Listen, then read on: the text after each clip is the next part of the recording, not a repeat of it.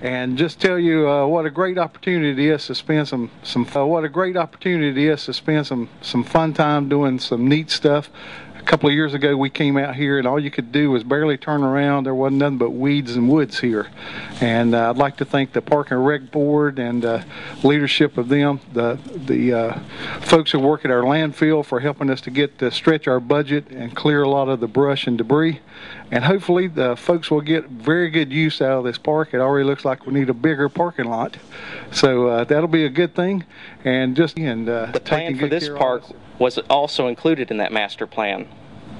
During the planning process, we served the Recreational Trails Grant, which funded much of the construction cost of this project.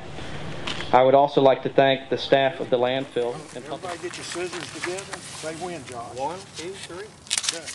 There you go. Now we got to pick up the litter.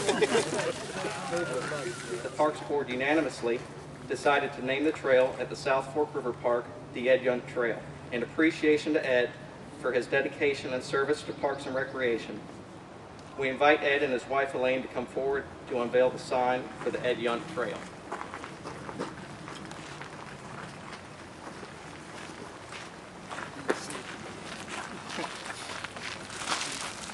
You're not cool, buddy. No. April Fool. What you want me to do? I don't know what to do. Every one of them are hard-working people. I promise you. And I know you don't pay them enough. You can't. But they're the greatest people in the world, and they do a lot with a small staff. And all these volunteers, trust me, for 24 years they've never got a thing, and that's fine. We don't want anything, but you're lucky to have these people, all of them. And I'm cussed. I don't have anything else.